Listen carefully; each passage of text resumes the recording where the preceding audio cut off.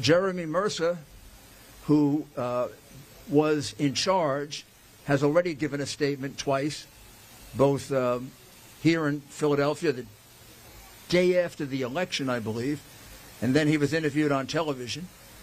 Jeremy will basically corroborate the statements that were given about the fact that he was there for 21 hours and then again for another couple of hours. He believes about 300,000 ballots went through. He was unable to see any of them. He requested an opportunity to do so numerous times. Then they went to court. They got an order that they could be 6 feet closer. They were put six feet closer, and the tables they were observing were put at least 6 feet further away, or the people moved to tables that were further in the back. The other witnesses who we've interviewed, and we've interviewed about half of the 50, all corroborate to a T exactly what you see here, that they thought they were going to show up to do an inspection.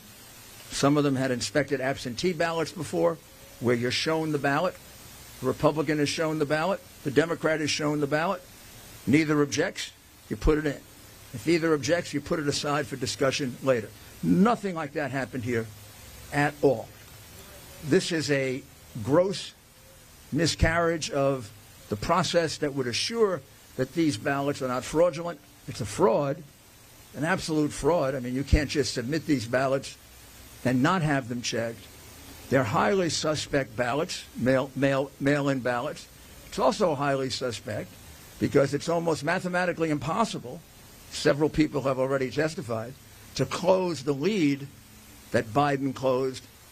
When things closed on Tuesday night, President Trump was ahead by almost 800,000 votes.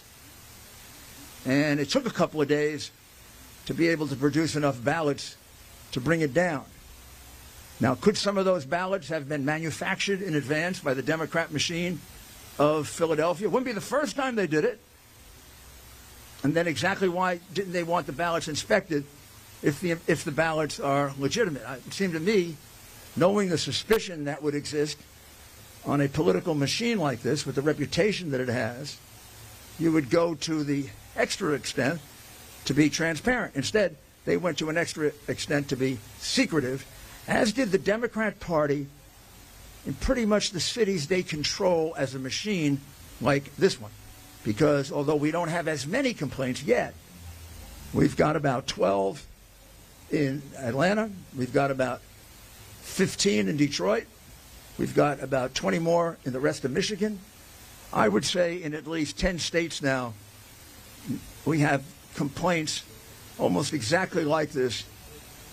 This will be a statewide case because there are 300,000 ballots equally in question in Pittsburgh with witnesses similar to these witnesses. In some cases,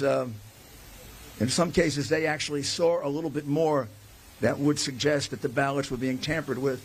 But I have to wait until they're all fully debriefed.